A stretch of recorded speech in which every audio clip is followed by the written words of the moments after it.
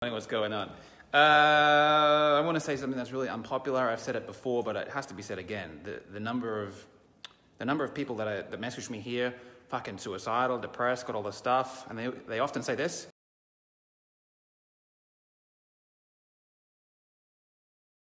I say what's going on. The first text is happiness and peace. I'm just not happy. I just don't have peace in my life. Life is not about peace. You won't have just peace in your life. In fact, peace doesn't exist without war. If you didn't have war and turmoil, how would you know if you ever had peace? You wouldn't know what peace meant. You wouldn't know what it is. You would have nothing to measure it by. You need war. War is part of the fucking equation. Life has war. You have a war in your mind sometimes. Sometimes you beat yourself up. You have a war in your family. Sometimes you want to kill those fuckers, and sometimes they want to kill you. Sometimes it gets physical. You have a war in the relationship, at work, in your company. You have war on the streets. You have war in the world, in nature. Same thing for happiness. Happiness doesn't exist without sadness. If you've never experienced sadness, you will never experience happiness. You won't know what to measure it by. There's nothing to compare it against. Nothing exists without the existence of its opposite. So if you have someone in your life, an organization, mentor, teacher, whatever the hell, a book, saying that peace and happiness is the goal, they're teaching you half-truth.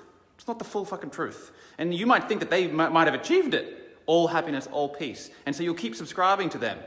But it's a stitch-up. It's not the full truth. And if you follow them around their whole entire life, 24/7, 365, you'll see that they have the other side as well. They'll have the other side.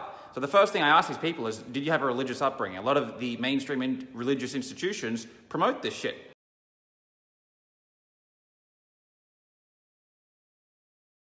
Nearly all of them tell me that they were. They brought up in this idea, in this paradigm from a young age, the peace and happiness. There's peace, all happiness, that's the thing. And if your life doesn't have that, there's something wrong with you.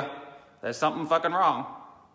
If you are experiencing sadness and war and turmoil, welcome to life. Welcome to planet Earth. That's part of the game. That's part of the equation. And those experiences are there to help us grow, to help us prioritize what we're doing, to help us evolve.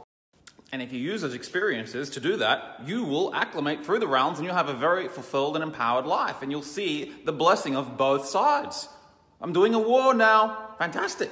I love doing war. It's fun. And also, during peace, great. Sometimes peace gets fucking boring. You want to stir the pot a little bit, you know what I mean? Stoke the fire. So we self-sabotage and stir shit up so that we get to experience war. Because inherently, we want both. We like both. It's just if you're comparing it to that you shouldn't war. And it's they're trying to attain the unattainable. That's the source of the suffering. By the way, if you want the formula for family peace or world peace, here's the formula. If your family's in turmoil, you need to all band together and create a war on the outside, war on the family across the road.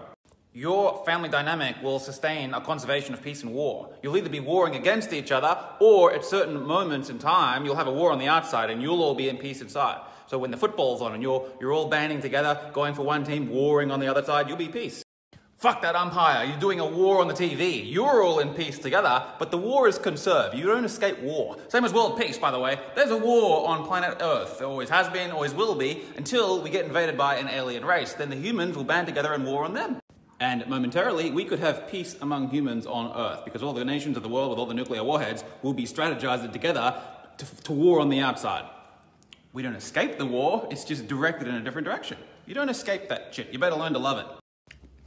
Robin and I often say that. We hope that when we do social media, we do our best to present a balanced view of ourselves. We share that we have both sides. We got both sides. We have sadness here. We certainly have turmoil. We have war. I built a fucking flamethrower last week in the middle of a war. Anyway, that was funny. We have war here. We have turmoil. We have sadness. We got it all. We got the other side. We got it all. We got it all. I certainly hope not to present just one side of ourselves.